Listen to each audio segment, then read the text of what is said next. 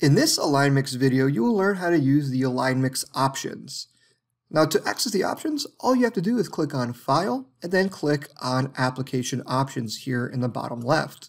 When you click that, all of your options will appear. And let's start here at the very top under View.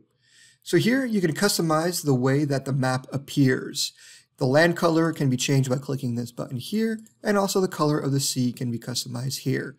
Some of our AlignMix users like to set both of these to white so that the whole map is white and only the territories appear in color. But the majority of our users leave it here as a default setting. If you wanted to adjust your resolution, you would set it here, but by default it's best to leave it as is. If you are using a slower, older computer, it's best that you select this low resource mode.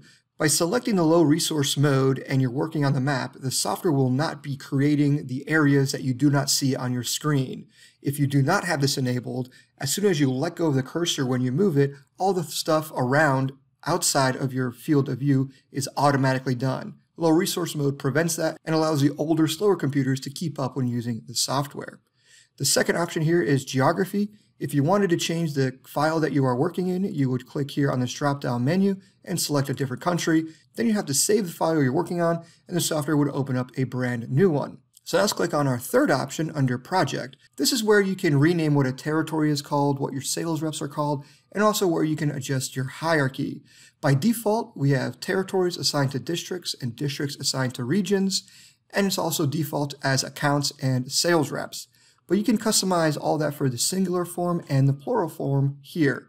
So if you wanted your regions to be your second level of assignment, you would simply switch district and region by typing in region here and making sure you do that same for the plural.